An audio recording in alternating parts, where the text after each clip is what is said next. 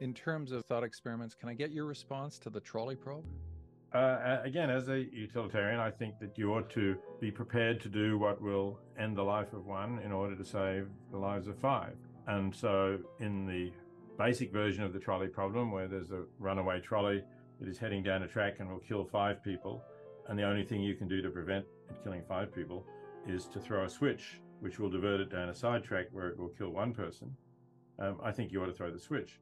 And in fact, most people say you ought to throw the switch when they're asked that question. Something like 80%, I think, say you should throw the switch.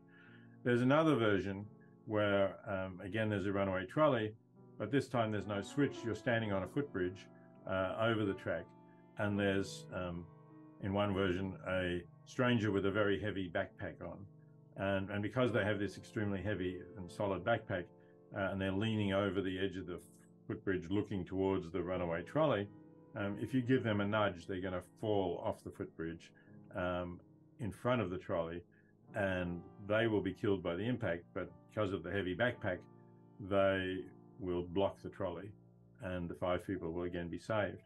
So some people say no to that, or a majority say no to that, even though a majority say yes to the switch.